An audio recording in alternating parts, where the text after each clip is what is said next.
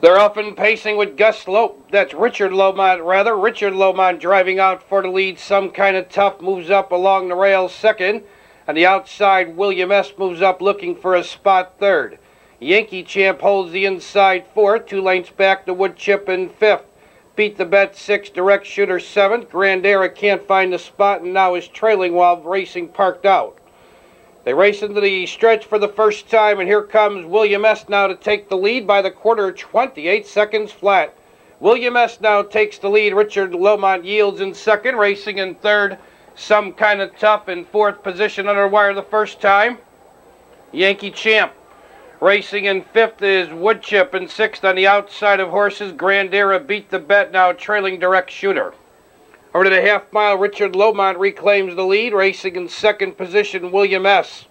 In third is Some Kind of Tough as they move that way to the half mile, 57-3.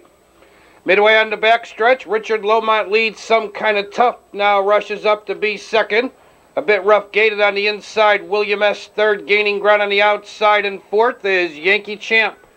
Woodchip is fifth, Grand Era is sixth, Beat the Bet seventh, and Direct Shooter has about 10 lengths to make up to gain contention. They race to the upper turn. Richard Lomont standing tall. He leads a length, racing in second, Some Kind of Tough. 3/4, 1, 26 and 2, 28 and 4 for the third quarter.